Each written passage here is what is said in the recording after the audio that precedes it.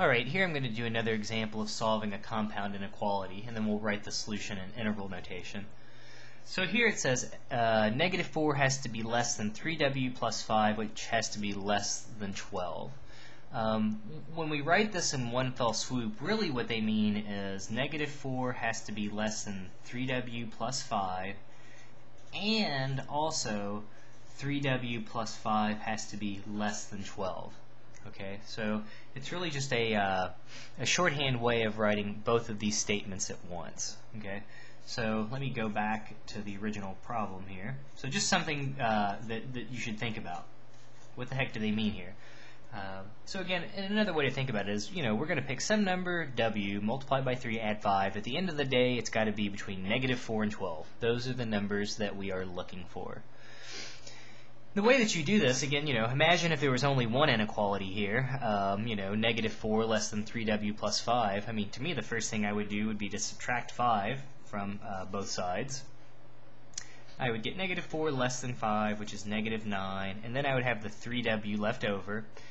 Likewise, if we just had, 3w plus 5 less than 12, to solve that inequality, I would do the exact same thing, which is subtract 5. So typically, I'm going to do it all at once. I think, I've got this negative 4 less than 3w plus 5 less than 12. When I see that, I'm trying to get the w by itself in the middle. So to me it says just subtract 5 from everybody. So on the left we'll have negative 9. We'll be left with 3w in the middle. Let's see, 12 minus 5 would be 7.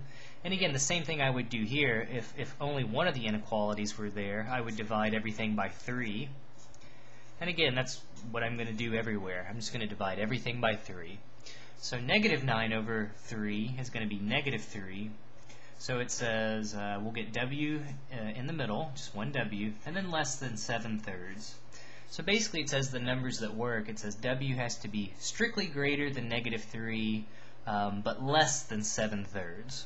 So if we want to write that again, I'm going to make my little number line. I always like to do that first. So negative 3, we don't use it, so we make an open circle. And it says 7/3, that's something positive over there. I'm going to put an open circle. Sometimes people always have a tendency to want to put 0 on the number line, I think is just a point of reference. I just put the numbers that I'm using.